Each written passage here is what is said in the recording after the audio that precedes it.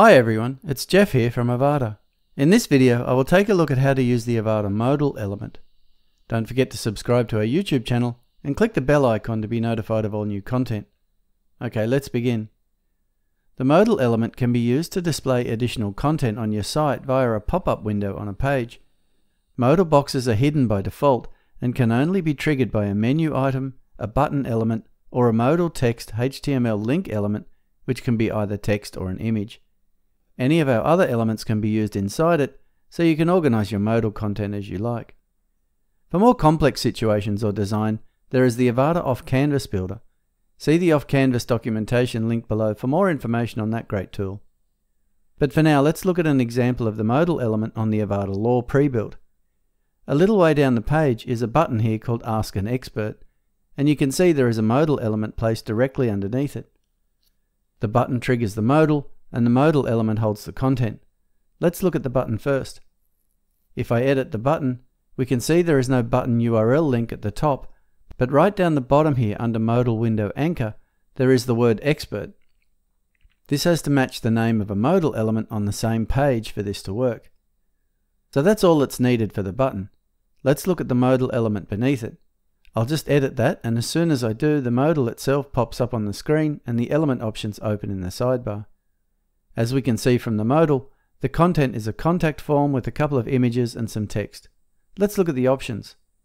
The first option is name of modal, and as we can see here, it matches the modal window anchor entered in the button element. The next option, modal heading, is straightforward and shows at the top of the modal itself. After this is size of modal. There are two choices here, small or large. This is a large modal. The modal will also grow in size depending on the content. The next option, background color, controls the entire background of the modal, including the title and close area. This one is white. The border color option controls the border that separates the header and footer area of the modal. The next option, show footer, is turned on in this case, and just adds another way to close the modal apart from the X in the header area. Finally is the contents of modal option, and here the content can be as simple or as complex as you like.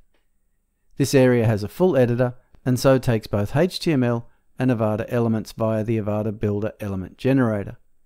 But to create content like this, it's easiest to just create your content on a blank page, and using the right-click functionality, copy the content and paste it across to the editor here. If you just want your content to be in one column, you only need to copy and paste the elements you want. But if you want a more advanced layout like this one, you need to create your content in nested columns, as the containing modal is already in a column. I'll just illustrate how to do this. On my blank page here, I need a column to place my nested columns into, so I'll add a container with a full width column. Now I can add an element, and I'll add a nested column element. I'll choose 2/5, 3/5. In the first column, I'll just add my content. I need to add an image element, and it's this image here I need. I'll just go to the Design tab and add a 35 pixel bottom margin. Then I want another image for the logo. I'll just add that here. And again, I'll just add a small bottom margin.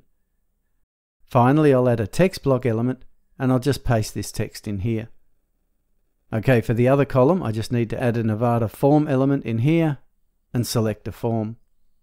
So now I just need to close this nested column, and now I can right-click on it and choose Copy, thereby just copying the nested column code and leaving the containing column and container.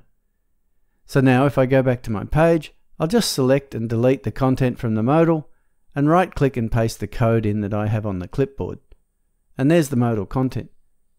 Okay, moving back to the options, the last two are the CSS class and CSS ID options for customizing the element further with custom CSS. And in this case, I don't need to use either of those. As mentioned at the start of the video, the modal element can also be triggered from a menu item using the modal window anchor option found in the Avada menu options of each menu item, and also via the modal text HTML element.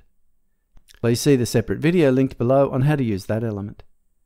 And don't forget to check out the Off-Canvas Builder. It offers more advanced functionality and can be used for pop-ups and sliding bars across your whole site in many different ways. Okay, that's it for this video. Make sure you subscribe to our YouTube channel to keep up with all the latest videos. And if you have any questions or need assistance, please create a support ticket and our team will gladly assist you. As always, We want to thank you for choosing Avada.